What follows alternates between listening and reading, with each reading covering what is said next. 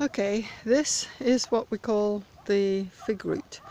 The reason we call it the fig root is because that street there in the village is Calle Higuera, the road of the figs, and it stops being tarmac obviously at the edge of the village and continues up here, which is one of the shortcuts to our finca, and it's a favourite circular route for Fergus's morning walks. I'm trying out the landscape filming with my phone after a suggestion from the last one that you would get more landscape and less sky, and I think it seems to be working.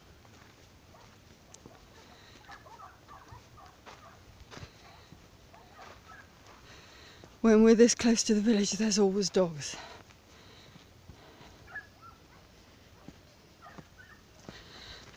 When we lived in Andalusia, next door to my daughter, was right on the edge of the village, and it took me some time to get used to the dogs barking all night. I mean, all night. And mostly, you know, they were in their owners' homes or gardens or on their balconies, and they just barked. And I keep thinking, why don't these people stop their dogs barking? I mean, how can you sleep through that?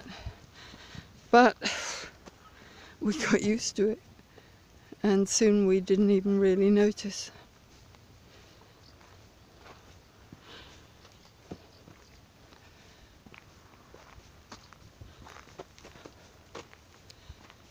The time at the moment is what, 8 o'clock. It's a Tuesday morning. It's a bit dull,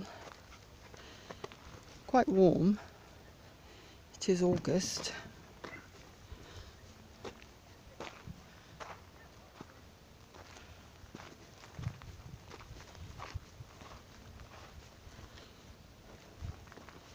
The village is busy. It's market day, and apart from the fact that people get up this early to get some work done before the heat starts, the village is full of, I know, trucks and cars and vans for setting up the market. I don't know if you can see it or not, but there is a full moon up there.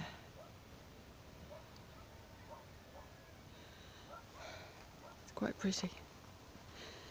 I'm never sure how well my camera takes these shots. It's not anything terribly fancy.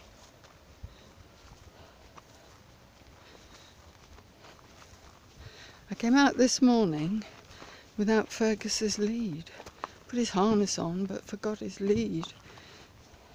I mean, it's not really important until we get to the village, but we only kind of skirted the edge of the village this morning. We didn't go in. But all the same, he's a bit of an airhead around traffic, so if there are any car sounds on the lane when we're walking, I get really nervous and I have to call him back, and he doesn't always come. So this morning's walk was a little bit edgier than usual. Oh, it's mine, he says. Everything's mine.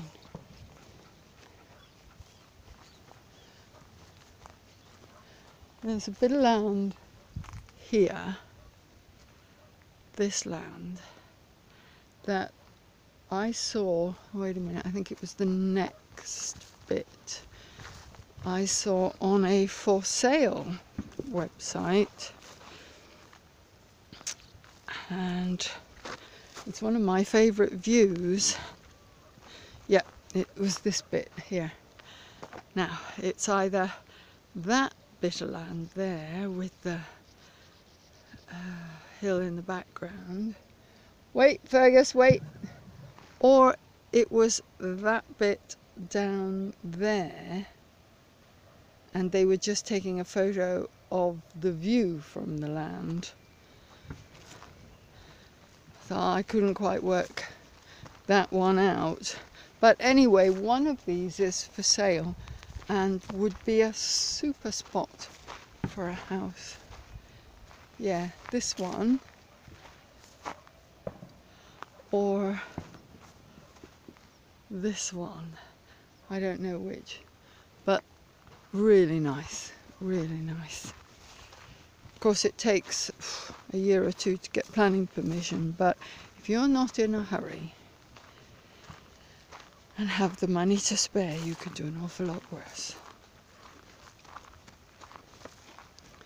Right, we have about another half kilometre to walk before we get to the gates, and this was really just an experiment to see how the sideways would go with the filming.